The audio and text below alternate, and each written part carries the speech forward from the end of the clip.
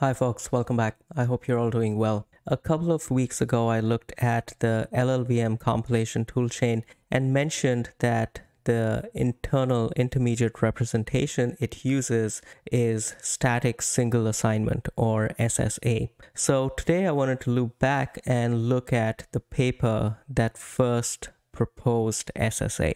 This was published back in 1988, and the title mentions global value numbers, which is going to make sense once we see how SSA is defined, and also redundant computations, because that really is one of the key goals of any intermediate representation, to optimize away all redundant computations within your code. Now, one simple approach to identifying redundant computations is to look for two expressions that are lexically identical. In other words, that are written out the same way. But that won't necessarily get rid of all the redundant computations within your program. And that's really what SSA is trying to get at. What SSA does is assign symbolic names, and that's what the authors call value numbers, to expressions. And that is done in such a way that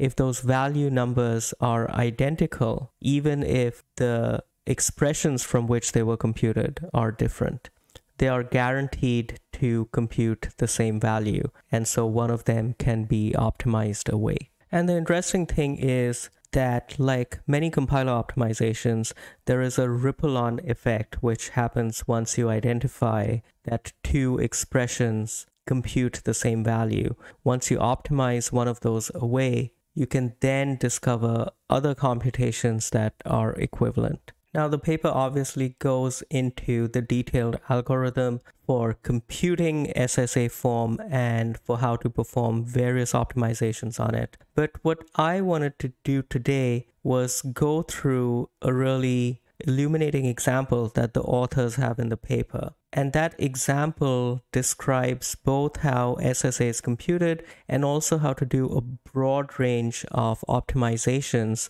on that SSA representation. So the example looks at this simple snippet of a program, which is a loop, as you can see from this backward jump. And within the loop, there is an if statement, which goes into these two branches, and you come out of your if then branch, and there's some computation after it, and then you loop back to the header of the loop. And the input to this piece of code consists of all these variables a, b, c, d, l, m, s, t, and then there's some computation that's happening within the loop. So that's the original program. Now, if you look at it closely, you can intuit several opportunities for optimization. The first one you'll notice is this computation of a into b that is assigned to x. And you'll see that there are actually two optimizations that can be done over here. The first one is because of these various assignments. So you can see that a is assigned to c over here. So this expression really is the same as a into b. And the same is happening in the other branch of the if statement. So you could move this assignment out altogether, and then you will also notice that the value of that multiplication has nothing to do with computations inside the loop, and so actually you can move it outside the loop altogether. You can do a similar optimization with this assignment of x plus 1 to y and actually move it into the branches. And you'll see how this resulting code snippet is optimized in terms of getting rid of all the redundant computations which were repeated in this initial piece of code. Right, so let's work through this example. On the left, you see the original code snippet, and on the right, we see the first translation of that snippet into SSA form. And this demonstrates the two crucial ideas that define SSA. The first one is that every variable in this intermediate representation is assigned only once. And since this is done statically at compile time, that's what gives it the name static single assignment.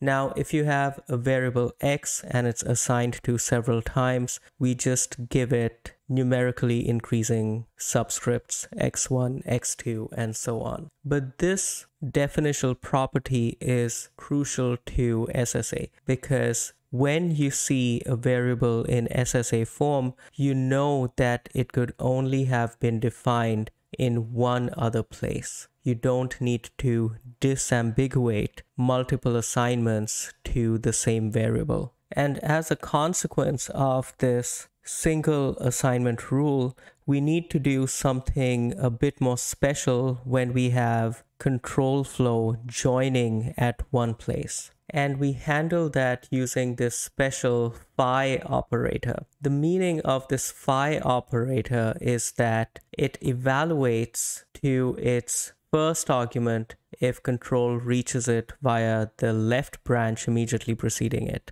and to its second argument if control reaches it via the right branch immediately preceding it. So for example, if you look at this assignment, A4 equals phi of A3, A2. If you took the left branch of the if, A4 is assigned A3, and if you took the right branch, A4 will be assigned to A2. The other thing we need to keep track of are the ranks of expressions, and those are these numbers that you see in the brackets next to these expressions. And essentially the rank is the depth of that corresponding expression in the expression tree. So if you write out an expression as its syntax tree, the leaves are going to have rank 0, the ones above it rank 1, and so on. To take a concrete example, if you have the expression x multiplied by y,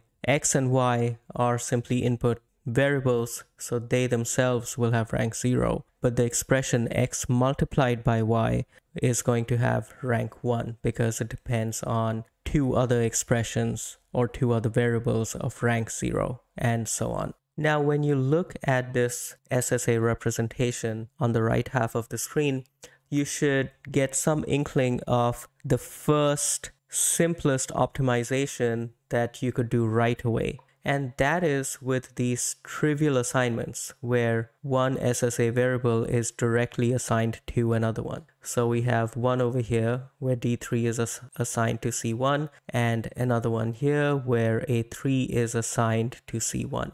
And when you have trivial assignments like these, you can straight away eliminate them and simply substitute one of these variables for the other one that it was assigned to throughout the entire program. And so that's what we've done in this next iteration. So we see the SSA form from our first iteration on the left, and then its next iteration where we have simply removed trivial assignments on the right. We removed A3 and substituted it with C1 over here, and we also removed D3 and substituted it with C1 over here in the assignment to D4. Now we come to the next phase of eliminating redundant computations, and that is looping over ranks.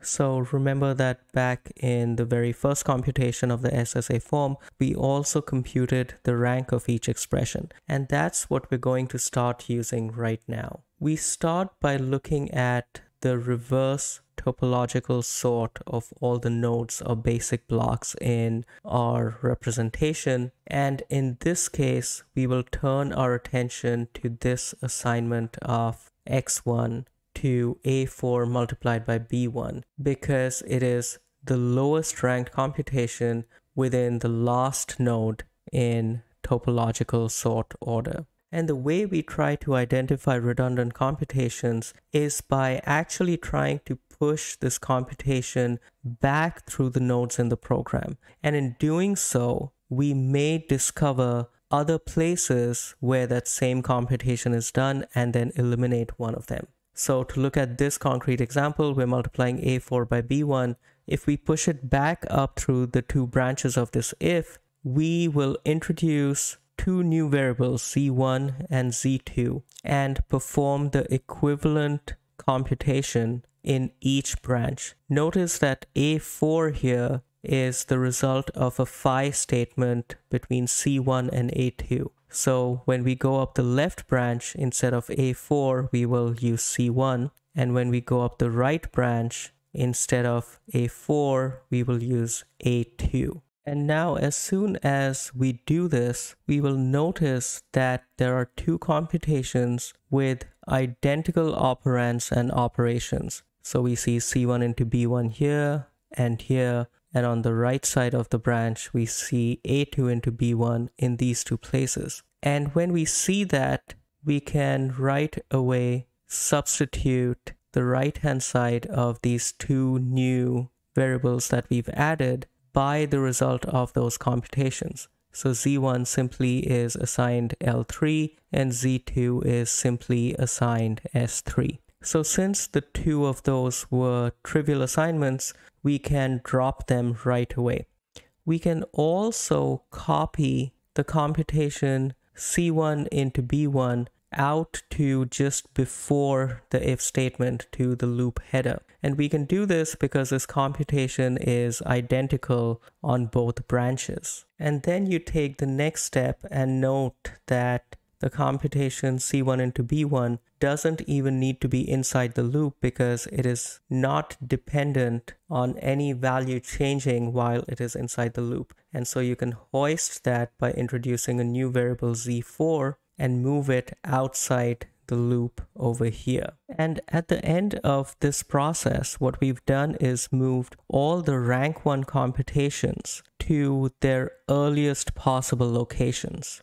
And now that we've done this, we can look for all the redundancies that we found as a result and start eliminating them. So for example, Z3 over here is simply the same as Z4 because it's computing C1 into B1.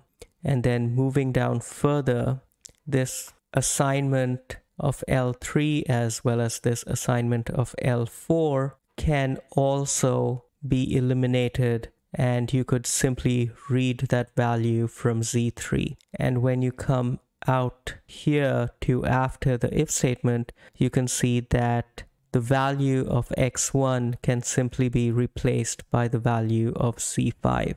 And now since you've eliminated a bunch of these computations, you're left with a lot of trivial assignments, which, as we saw, can be very easily removed. And now that we've worked through all the rank 1 computations, we can look at the next rank. And in this case, it's this assignment of y1 to x1 plus 1. And when we do a similar exercise with that computation, which is to copy it upwards through the two branches, just like we did for this example, we will find a few other redundancies, especially on the right branch over here. We simply notice that the value is the same as T3, and so we replace that with a trivial assignment. And finally, when you're done with this iterative process of looking at each rank, moving the computation upwards while keeping the semantics unchanged, and then eliminating redundancies,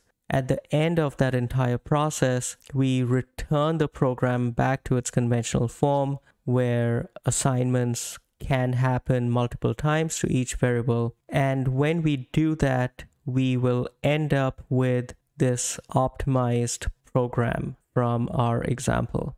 So that was a quick look at static single assignment form, and hopefully working through this example from the paper gave you a bit of a flavor for not just what SSA is and how it works, but the kinds of optimizations that it very naturally is able to express. Now, I strongly encourage you to read the whole paper if you're interested in the algorithmic details of how all these optimizations are done, how SSA form is computed, and so on. But hopefully working through this example gave you an idea of how that would work. I hope you enjoyed that, and I will see you next time. Thank you very much.